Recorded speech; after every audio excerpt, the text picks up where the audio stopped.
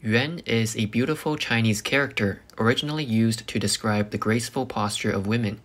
However, it is believed that Chinese internet celebrities have completely destroyed this word.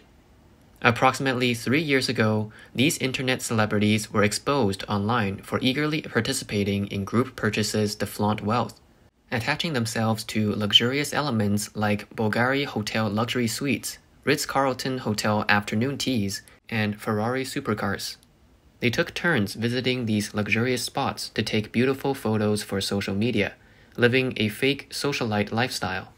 To falsely flaunt their wealth, they even resorted to group purchases of second-hand stockings, breaking beyond the average person's imagination in the Yuan universe of China. However, this was just version 1.0 of China's Yuan universe. It has now evolved to version 2.0. They seem to have found inspiration for new photo spots, temples. In the solemn and sacred halls of temples, females usually dress in tight, plain-colored dresses with long flowing black hair and delicate makeup, elegantly and devoutly kneel or sit cross-legged, showcasing a bowed head in prayer or a side profile. Some light incense with Buddhist scriptures spread out, contouring their bodies into an S shape, gently gathering their hair, posing in ways that suggest copying scriptures, sipping tea, or eating vegetarian meals. And even more outrageous, wearing slit cassocks with straps, exposing their legs and shoulders, posing with designer bags as if meditating. Photos are a must, and a few pictures can be slowly compiled into a few minutes of video, accompanied by copied inspirational Zen text, conveying a pure and unworldly temperament. This is a stark contrast to flaunting wealth. Their persona shines brightly, shared on Chinese platforms like Douyin, Kuaishou, Weibo, and Xiaohongshu, simply waiting for likes to come knocking. This type of internet celebrity is known as Buddha Yuan or Buddha Beauties. On nearly all social media platforms, they widely share their stories of suffering from thyroid cancer, thyroid nodules, breast cancer, depression, etc. But the accompanying photos clearly show they haven't forgotten to wear heavy makeup even in the hospital, making people sigh at how beautiful they are despite suffering from illness, eliciting sympathy from fans. After a few days of showcasing, they claim to have recovered, proudly making a victory sign and sharing their post-surgery recovery tips.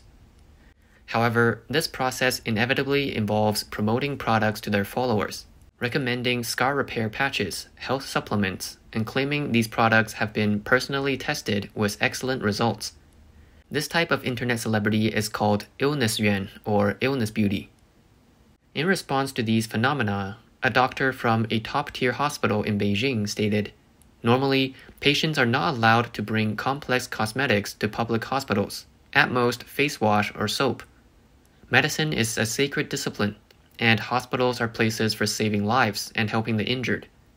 These individuals seeking attention, traffic, followers, and sales claim to suffer from serious illnesses while wearing makeup for photos in hospitals, are disrespectful to the medical field and hospitals, and disrespectful to real patients enduring pain.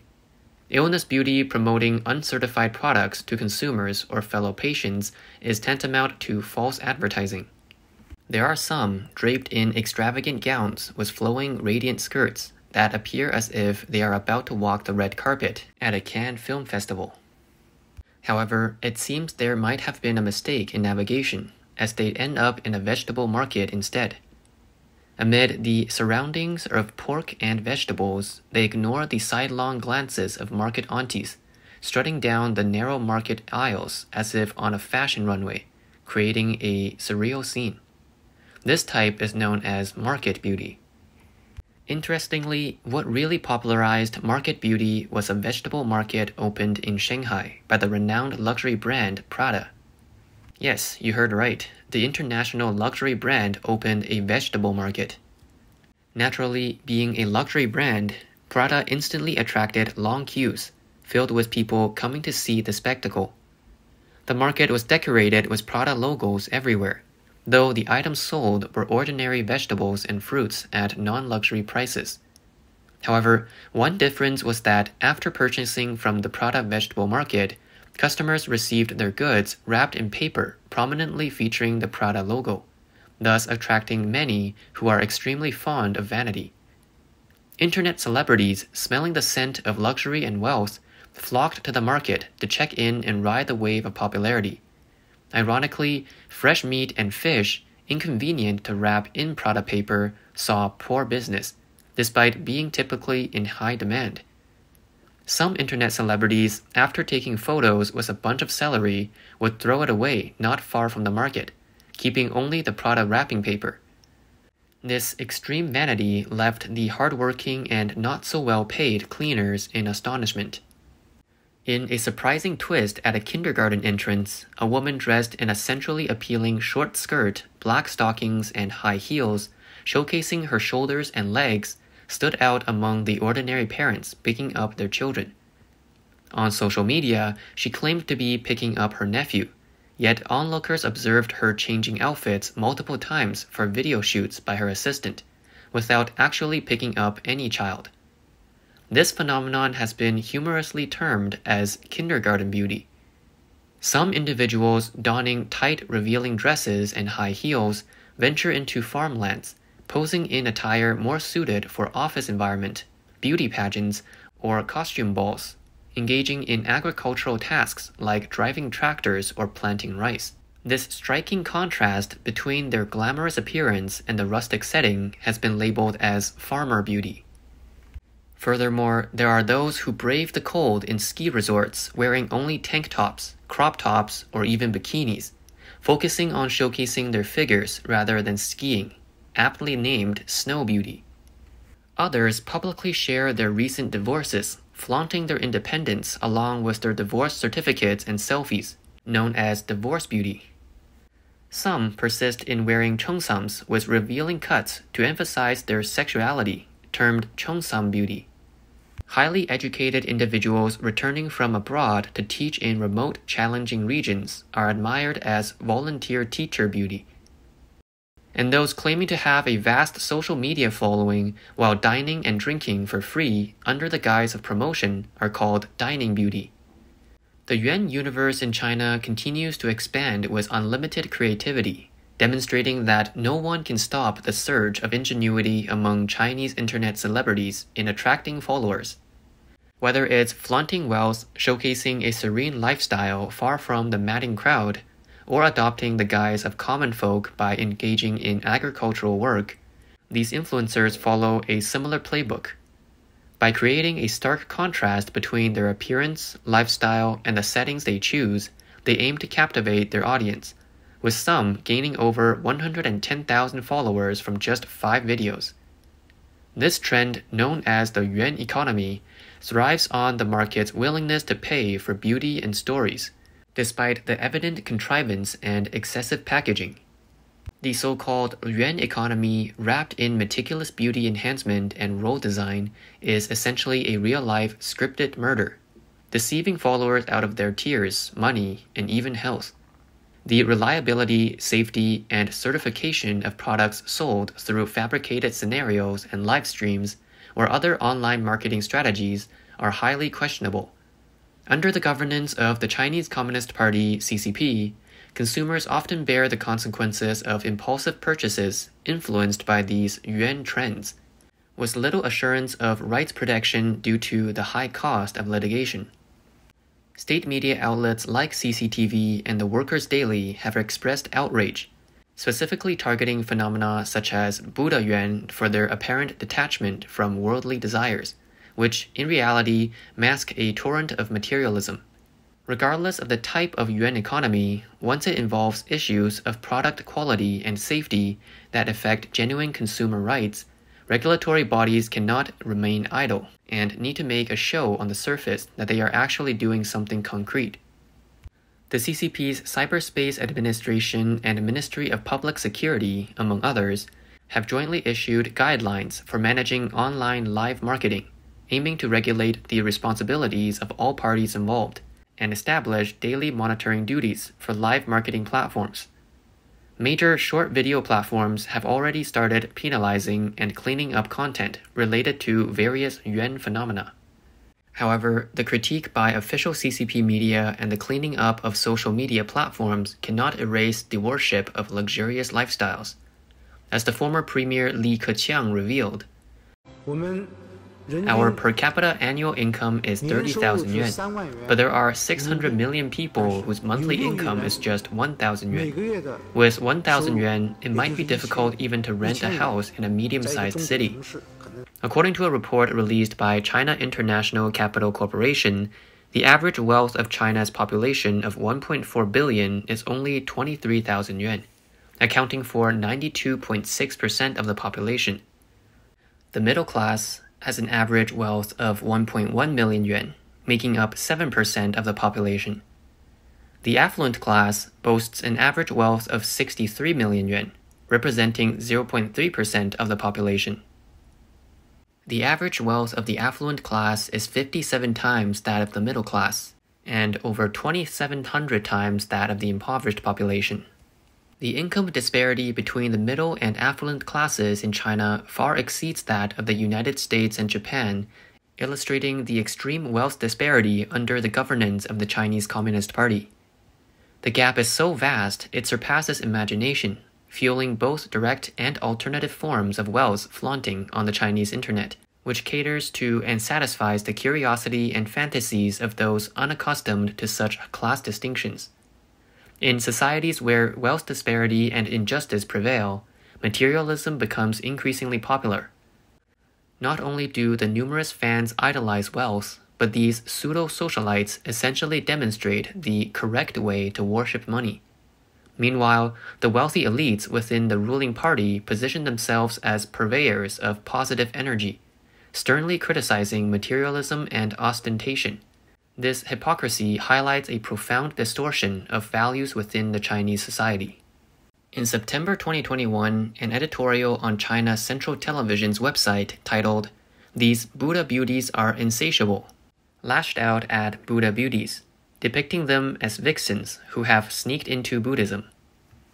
However, can China's so-called Buddhist sanctuaries still be considered sacred and pure? In Fujian province, locals have taken over 90% of the temples, operating them entirely on a commercial basis, engaging in the high-priced sale of incense and reaping exorbitant profits. This open secret within China's tourism and religious circles, involving scams far surpassing those of the Buddha Beauties in scale, impact, and harm, rarely receives criticism from official media, and is little known within China itself.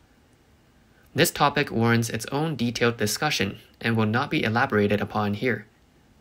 While the contrived actions of the Buddha Beauties to attract internet traffic are certainly deserving of criticism, the question arises, is the harsh criticism directed at them simply because they are an easy target without powerful backings? Moreover, when it comes to deceiving and exploiting the public, what beauty or temple could possibly outdo the autocratic rulers of the Chinese Communist Party? For instance, Xi Jinping's anti-corruption campaign has indeed punished numerous corrupt officials, yet Xi himself has openly amassed royalties amounting to hundreds of millions. His sister and brother made a fortune during the COVID-19 pandemic. His cousin has been involved in high-profile money laundering in Australia, and the widespread corruption of the Xi family, both domestically and internationally, has been well documented. In a twist of events, amidst media and public backlash, several individuals with their photos implicated in media reports clarified their situations on social media. A Weibo blogger posted medical reports and a lawyer's statement indicating that the Health Times had used her photo and falsely accused her of faking illness for profit. Another person clarified that their photo was merely to document their treatment process and never intended for it to be misused. Due to the ordeal, she has been on the receiving end of cyberbullying. Another Weibo blogger clarified that her photo was taken at the ever-found home, shared on popular social media Xiaohongshu simply because she found the courtyard beautiful, yet was falsely accused of being a Buddha beauty. These individuals were not promoting products through their illnesses or affiliating with temples. Instead, it appears that those who misused their photos did so to generate traffic. While the full truth may still be uncertain, what is clear is that mainstream opinion has been targeting Buddha beauties and illness beauties, and stigmatizing the entire group in one fell swoop. The detrimental effects of this stigmatization are borne by all young women who may be sincerely seeking solace in Buddhism or merely enjoying sharing related content on social media. A 2016 study by Norton Security found that nearly half of the 1,000 surveyed had experienced some form of abuse or harassment online, with women under 30 accounting for 76% of these incidents. Many studies have shown that women choose to conceal their identities online to avoid being subjected to abuse. When accusations against Buddha beauties and illness beauties became indiscriminate attacks, they and even more women face countless sarcastic abuses and online violence, forcing them to self-censor. The detrimental side effects of this are by no means less significant than a few suspected of scamming traffic. Who is right or wrong is not immediately clear, but that is not the main point. The key question is why such online chaos arises in China. There is a Chinese saying, only the officials are allowed to light fires, while the common people are not allowed to light lamps, indicating that those in power can act recklessly, while ordinary people are restricted even in legitimate activities. This double standard by the CCP leads to social chaos and persistent issues. As China's economy continues to decline, the content created by internet celebrities increasingly caters to the darker aspects of human nature, such as voyeurism, fantasizing, and gossip. While fans satisfy their desires and internet celebrities harvest traffic and monetize, the wealthy and internet celebrities become hunters and prey to each other, simply fulfilling each other's needs. However, the rulers could not stand idly by and took on the role of moral critics. Instead of prioritizing the establishment of a legal framework, the CCP engaged in moral discourse, including the strong criticism of various yuans as fox spirits. In instances where questions of moral integrity arise within its ranks, the CCP often shifts the conversation to national issues, for example, arguing against the public disclosure of officials' private wealth. Amid economic challenges which have prompted many to look for opportunities online, the CCP reminds the public that the internet is not beyond the law. Operating from an authoritarian perspective, the CCP frequently adopts a moralistic stance. This raises questions about how ordinary citizens navigate their lives and find opportunities for growth in such an environment. What underlies the emergence of the Yuan universe phenomenon in China? The digital influencer economy empowers average women to draw followers and accumulate views by leveraging their looks and bodies, thereby overcoming barriers to move upward in social class. This model has become increasingly popular, leading to fierce competition. Coupled with insufficient regulatory oversight, this phenomenon has naturally evolved due to social and economic demands. The Chinese proverb, "If the upper beam is not straight, the lower beam will be crooked," suggests that the behavior of those in leadership influences those below them. This seems to mirror the current state of Chinese society, where leadership, represented by the CCP, engages in practices that have led to societal engagement in materialism and consumerism.